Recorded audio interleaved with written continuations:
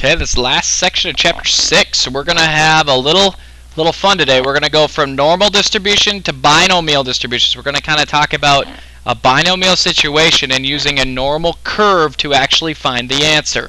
So it's kind of a different way to combine different distributions. Just to remember binomial from last chapter, the whole two ideas, a success, failure, they're independent.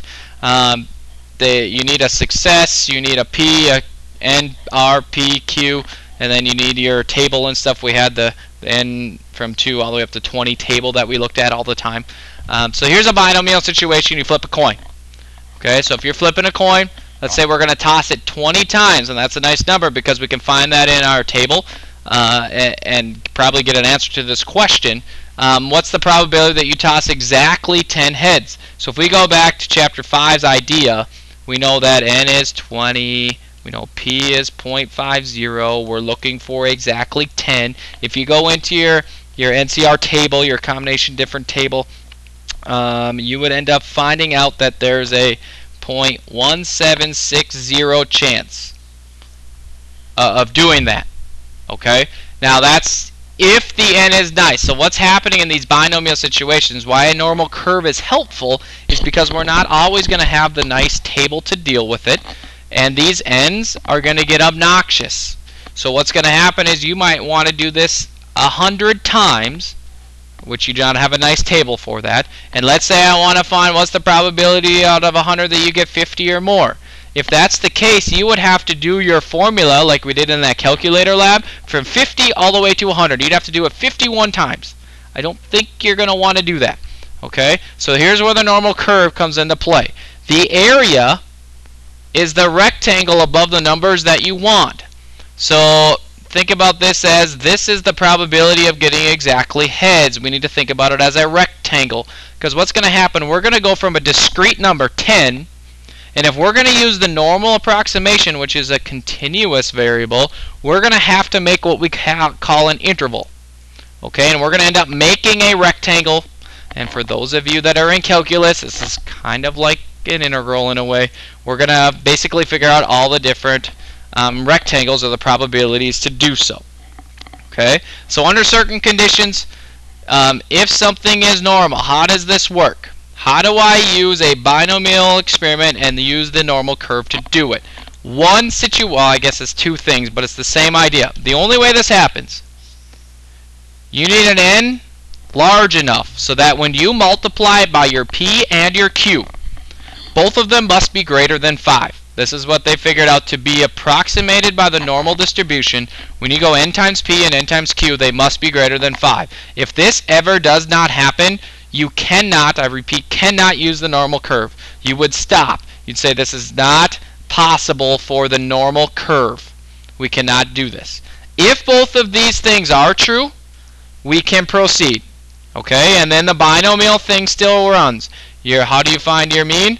N times P. How do you find your standard deviation? Square root of N times P times Q. And there are pictures in the book that kind of give you a nice visual of why that when N increases that the normal curve improves, but we're not. So let's go back to flipping the coin 20 times thing, and we're going to find out the probability of getting exactly 10 heads using this normal distribution. Okay, just as a simple example. Is this distribution approximately normal? To do this, is N times P, what is N times P? 20 times 0.5, that's 10. Super. Is N times Q? Also 20 times 0.5 in this problem. 10. Since they are both greater than 5, we can proceed. We can do this. And if you can do this, then we need to do these following steps. I need to know, in order to find a z-score, these two pieces of information. So what I need to calculate now is my mean. Well, guess what? You already do that by checking to see if we can proceed. N times P, so I know N times P again, 20 times 0.5 is 10. So my average, my expected value is 10. Okay. And then what is my standard deviation? Square root N times P times Q. We've all done this before. So 20 times 0.5 times 0.5. So half of 20 is 10. Half of 10 is 5. Square root of 5 is, I wrote this down, 2.2 2.236. You could go 2.24 if you wanted to, but I'm going to use 2.236 today. Alright, so that's what you need, those two pieces of information. Now, in order to find a z-score, this is the only thing that's different from getting to z-scores before. We are going into a different variable. We're going from a discrete, I want 10 heads, to using the normal distribution. So we're changing to a continuous table. It's a little bit different, so we have what we call continuity correction. Okay? We're converting from one distribution to another. This is not an exact science, so we need a little leeway. This continuity correction gives us a little bit of a buffer zone to be a little bit off. Now, in order to do this, you will subtract 0.5 from the left and add 0.5 to the right. So in the scenario of wanting exactly 10 heads, I'm going to go a half to the left and a half to the right. I'm going to build an interval from 9.5 to 10.5. Okay? So that's the only thing that's going to be different. If you have a binomial situation, and we're going to make it and use it in a normal scenario, we can do this. Partly the reason this is nice is finding the mean and standard deviation is really easy, but we're going to find in width. What this width refers to, is this rectangle. So now we're going to go from 9.5 to 10.5. I'm going to find the area of that rectangle using a z-score. Okay, and this actually isn't that bad at all. Once you establish your interval, this becomes really simple, because we know now, or still know, that my mean, my mu was 10, and my standard deviation was 2.236. So I need to find a z-score for the left and a z-score for the right. So for the left one, maybe z-score left, if you want to denote it, 9.5 is my x, subtract my mean, divide by my standard deviation. I end up, if you do the top and then divide, you get negative 0.22. To find the z-score for maybe the right one, it'd be the 10.5 minus 10 over 2.236.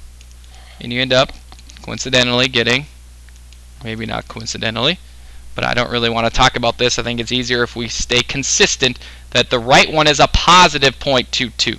What does this mean? Instead of finding the probability of the raw score, I'm now going to use my z-scores. My standard deviation's away. I want to find the probability that I have negative 0.22 z-score to a positive 0.22 z-score. If you think about this in picture form, some of you are visual learners. Just about broke my neck because okay, I need to find a different color. My mean's in the middle.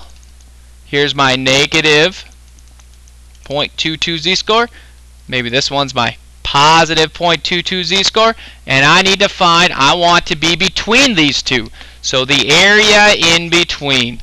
So you can find the positive 0.22 z-score in your z-table, your pink table. I would go ahead and find that.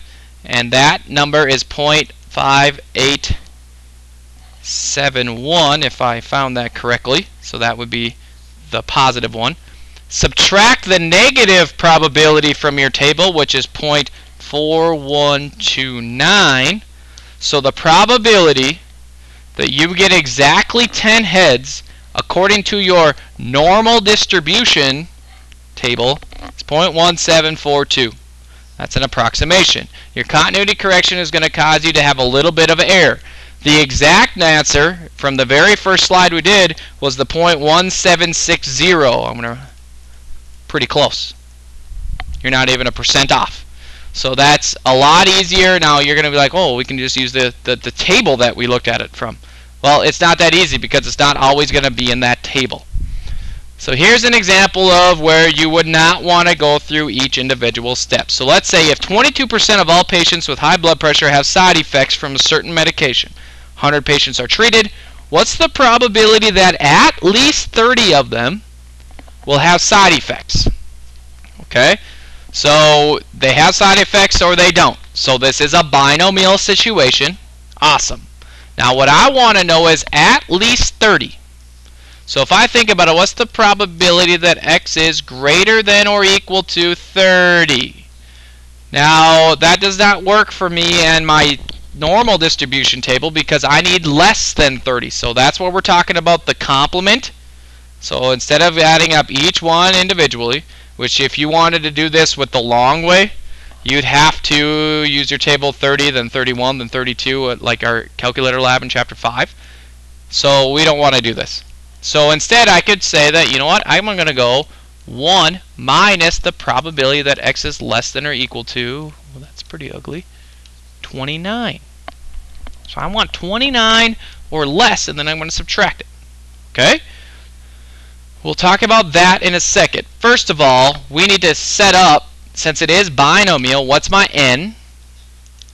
How many people are there? 100. What's my p? Okay, what's the probability of a success? And in this problem, it's going to be 0.22. And then my r, that's what we just talked about. I want 30 or more, but I'm going to do the complement, so it's going to be 29 or less, and I'll get to that in a second. Before we even get there, can we use a normal distribution? So n times p, 100 times 0.22, 22. N times q, 100 times, well, I forgot to put q up here. It's 0.78. 0.78, 78. They're both greater than 5. Smiley face. We can proceed. Find the mean and standard deviation. You just found the mean. The mean is 22. N times p is 22. Now the standard deviation, you'll have to calculate that. Square root of n times p times q. So square root of 100 times 0.22 times 0.78 is 4.14. Now, I need to find a z-score. Now, I'm going to do the complement. I want 30 or more, but you know what? That's not going to be very easy because I want less than, so I'm going to do it right now. Probability that x is less than or equal to 29. What you need to think about is we always need that buffer zone. Now I need to add or subtract if it was an interval or finding an exact value. Now I'm finding the probability that x is less than or equal to 29. So if I think about a curve, you know, it's going to be 29 and to the left. You need to give yourself a buffer zone. That's pretty ugly and really small. What I mean by that is if I'm looking at a number and I need it to the left, my buffer zone needs to be bigger than it. And I always add 0.5. So what I actually need in this problem is x is greater than or equal to 29.5. That's what we actually need to find because we're going from a binomial to a normal. So I always need to have the 0.5 scenario and think about it as go away from what we want. I want less than 29, so I need to go bigger than it. Get a little bit more. You go on the side of caution on this. So that's the magic number. So to find your z-score, I'll find a different color. Z will equal 29.5 because of the buffer minus your mu over your standard deviation of 4.14. That will give a z-score, if you do this calculation, of 1.81. Okay?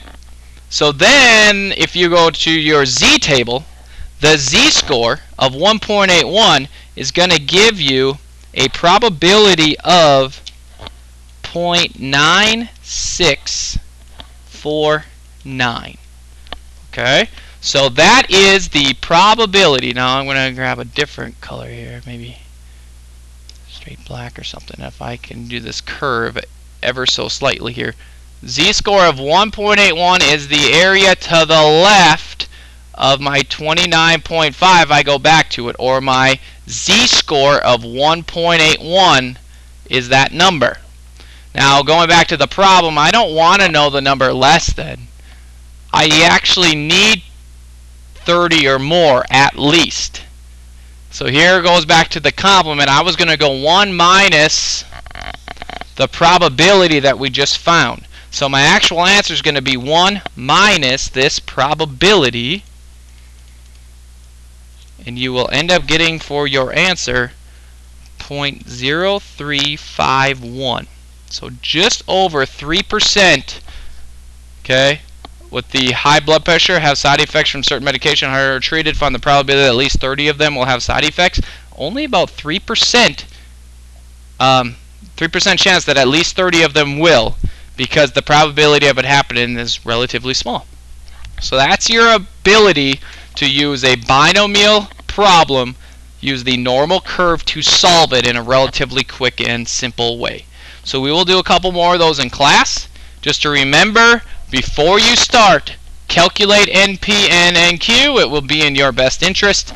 And then always, always, always use the continuity correction, the plus or minus 0.5 idea when approximating a binomial distribution. So here's your homework. You guys have a wonderful day.